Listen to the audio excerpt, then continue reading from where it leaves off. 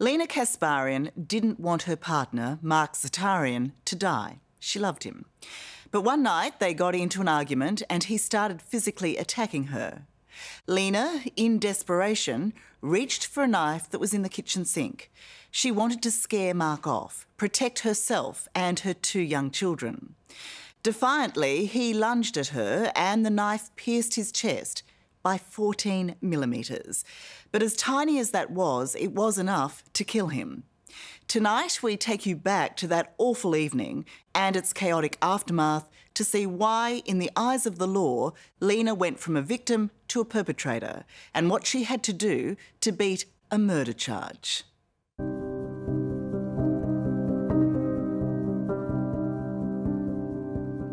"14 millimetres is minuscule, a tiny tip, a mere 1.4 centimetres that will haunt Lena Kasparian for life."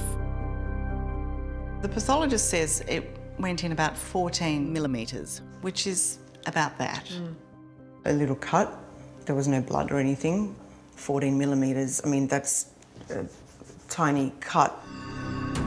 Impossibly tiny for the damage it caused, the death of her partner, Mark Zatarian.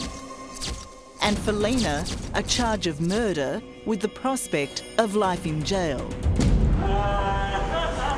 In a split second, one life is taken. Another ruined, as Lena is branded a calculated killer. You can stab your partner and not be arrested. You can be free. This is what Australian law is. Tonight we hear as the horror of May the 1st, 2011 unfolded. First, Lena's call to 000. I stabbed him in the chest with a knife. Okay, you've stabbed in Canberra. You have stabbed your boyfriend in the chest. Her police interview. I hope he doesn't die, please God. I don't want his death on my hands, please God. Oh my God, if he dies, I'll just go right in jail. And the little girl who saw it all. And how did you feel when you saw all this? Sad. Sad. It was a night no one planned, where no one could imagine the outcome or the ramifications. We're used to seeing women bashed badly, sometimes dying. In this case, it's the man on the floor dying and the woman who's held the knife. In the eyes of the law, Lena is the attacker. But to this former Supreme Court judge, it's not that simple. He now questions why she faced court at all. It was a prosecution case that was essentially hopeless from the start. 1, 2, 3. Lena Kasparian is in her element today. Okay. Are you going to be able to get the shot if I... At the photo shoot for her new After 5 range, this strong, independent fashion designer feels a sense of achievement. Act natural and put on the jacket. But it's taken years and a lot of heartache to get here. Serious. It does hurt when people say nasty things about you and call you a murderer when you know you're not. And, you know, when someone you love dies and you're blamed for it.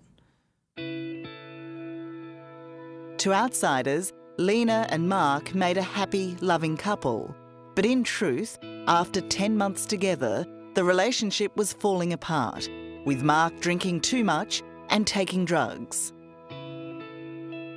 It got to a point where I told him, like, he needed to leave because I didn't want my kids to be around that. And, you know, he'd cry and he's like, I have no one else. You're the only one I trust. You're the only one I have. And I felt sorry for him. Was it a volatile relationship? There was a lot of arguments and he'd, you know, yell at me and swear at me. But it doesn't sound like you were submissive either in that relationship. No, I mean, I'd tell him off. Why were you drinking today? Why did you lie to me? You know, you just promised you're not going to drink anymore. No one could know it, but Sunday, May the 1st, 2011, would provide the trigger for a random act of violence that would end with a most tragic result. Again, Mark was drunk, and Lena had had enough, so decided to head home from a family party early. I knew he was going to be out of control and he was going to embarrass me and humiliate me. What was the drive home like? Horrible. It was just intense. He was out of control. Security footage from a drive-through captures the family as they pick up dinner. Lena then heads home, focused on getting her 2 children inside the house and keeping Mark out. I told Mark to stay outside to cool off. And, you know, he kept yelling and hurling abuse and trying to kick the door in and running into the door and making a racket. At that point, did you feel in danger? I was more concerned with the neighbours. I was embarrassed. You know, oh, they're going to hear him now and I better let him in because he's not going to stop. And that's when Lena made the biggest mistake of her life. She opened the door to Mark. It's a decision Lena regrets to this day. I remember the look on his face, it wasn't him anymore. And I went into the kitchen to say, you know, are you all right? Like, what's wrong with you? Like, why are you behaving like this?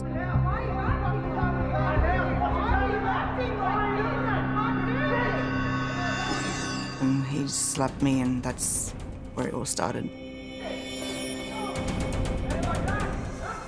Had he ever hit you before? No. He's pushed me around before, but he's never actually physically slapped me like that. So what did you do in response? I was at that point telling him, you know, you need to leave. I can't deal with you anymore.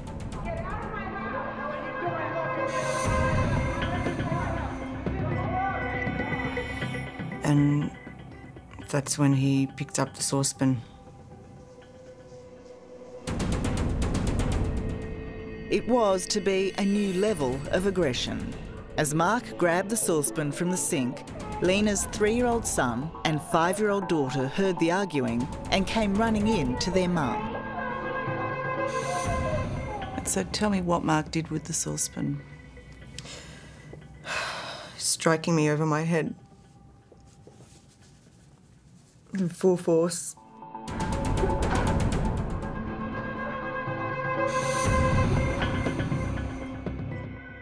And I remember just trying to block him and at the same time push my son away. And my ears started ringing, so the sound sort of just went. This crime scene photo of the damaged and misshapen saucepan shows just how ferociously Mark attacked her. I'll never forget my kids screaming. You know, having my son wrapped around my leg, screaming and crying, and my daughter trying to protect me. Kicking Mark from behind, telling him, leave my mummy alone. No, stay away.